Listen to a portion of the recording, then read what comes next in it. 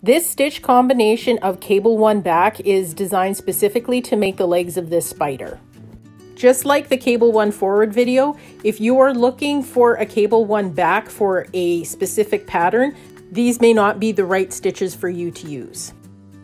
For this, you're going to need a cable needle. For this combination, you're going to need to pull your yarn to the back of your work. Put the next stitch on your cable needle and put it to the back of your work. Knit the next stitch. Drop the stitch from your needle. Pull your yarn forward. Purl the next stitch from your cable needle. Drop the stitch from your cable needle. These two stitches count as one cable one back.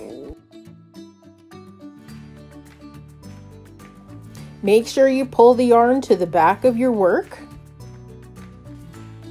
Pick up the next stitch and hold it to the back of your work. Knit the next stitch and drop that from your needle. Pull your yarn forward and purl the next stitch.